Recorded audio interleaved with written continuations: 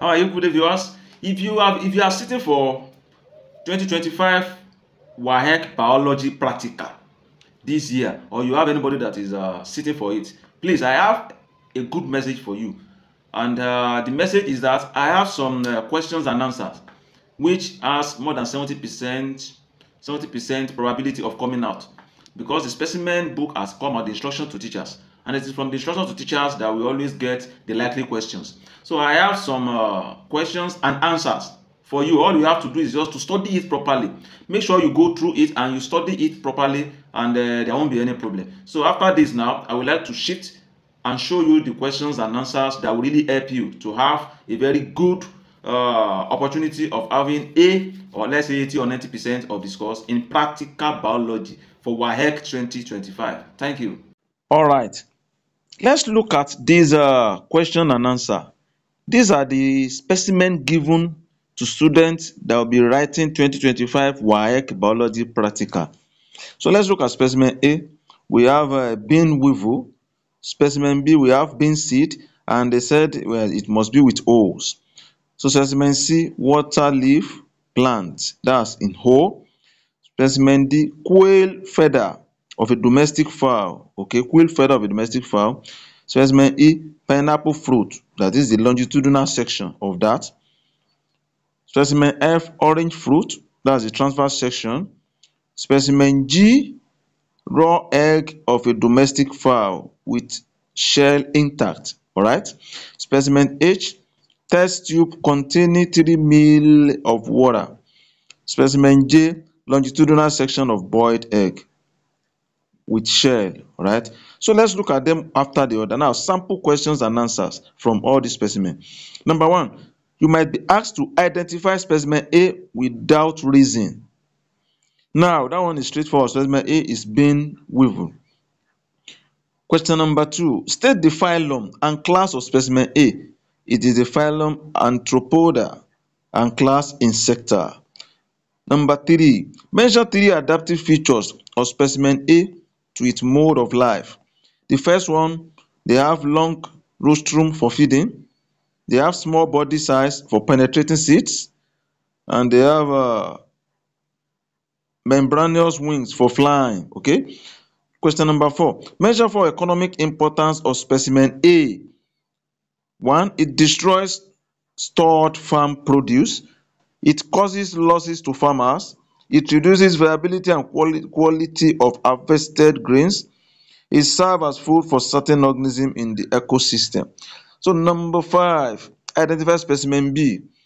So specimen B is bean seeds, okay, with hole. So specimen C. Specimen B again, they say we should classify specimen B according to its lifestyle. It's annual. It's annual. Number 7, state 3 ways by which condition of specimen B could have been prevented. Storage in airtight containers, that's how to preserve it. Use of fumigant or pesticides. Number 3, irradiation of what? Of seed. Okay, let's go to question number 8. Let's go to question number 8. Okay, what is the class of food that is obtained from specimen B? That's protein. If I'm too fast, please, you can pause, rewind, or do anything to this video, please. Identify and make sure you take pen and jot down. Identify specimen C with 3 reasons. That is water leaf plant. Okay, that's O. What are the reasons? We have broad or spatulate leaf, we have succulent stem, and solitary flower. Number 10, state the division and class of specimen C. They are angiospermatophyta. Okay, the class is dicotyledon. Mention 4, that's number 11, mention 4 observable features of biological importance in specimen C. Roman figure 1, green leaves for photosynthesis. Roman figure 2, succulent shoot system for conserving water. Roman figure 3, brightly colored flower for pollination. And Roman figure 4, taproot system for absorbing nutrients from the soil. All right. So now number 12, identify specimen D with 4 reasons. Okay, quail feather of a domestic fowl, that's the identification. Okay, what are the reasons? Stiff central shaft. Roman figure 2, interlocking barbs with hooks. Roman figure 3, broad and flat vein. Roman figure 4, hollow and light quail. So number 13, state phylum and class of the organism from which specimen D is obtained. What are the phylum? Chordata and Amphis, that's the class. Give 3 structural features of specimen D that are of biological importance. Roman figure 1, hollow shaft for buoyancy. Number 2, colored for camouflage or courtship display. Roman figure 3, interlocking bubbles for insulation. Number 15, make a well-labeled drawing 8 to 10 centimeter long of specimen D. Look at the drawings. They have a lot of labelings there which you have to study. You can pause this video if you have to study it. Number 16, mention 5 functions of specimen D to the organism which possesses it. You can see the functions: flying, insulation, camouflage, courtship display, and protection. Number 17, identify specimen E and F. Specimen E is pineapple fruit, specimen F is orange fruit.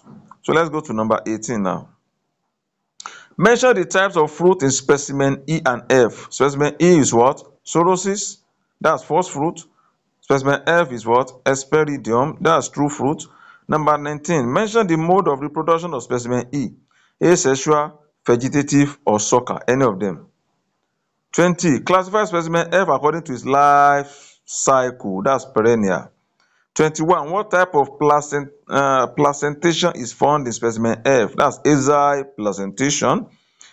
Number 22, mention 3 economic importance of specimen F. Roman figure 1, source of antioxidant and vitamin. Roman figure 2, raw materials for what? For industry. Roman figure 3, source of foreign earning through its exportation. Number 23, make a label diagram 6 to 7 centimeter long of specimen F. So you can look at this properly and try to make sure that you are able to label the epicarp, mesocarp, and so on like that. Number 24, state 4 observable differences between specimen E and F. Now, I won't like to waste your time. I will be scrolling up gently. You can pause this video if you did not get it. I'll be scrolling up gently. You can see, and this is the end by God's grace. This is the end. Check it very well, study it, and make sure you understand. I will also, in this channel, you will have chemistry, physics, and probably mathematics. So for chemistry practical, I will bring out the likely questions. For physics practical, I will also bring out the likely questions. So try to subscribe, like this video, and try to share with friends. Subscribe and press the notification bell so that when I release things like this, another video, you'll be notified. Thank you and God bless.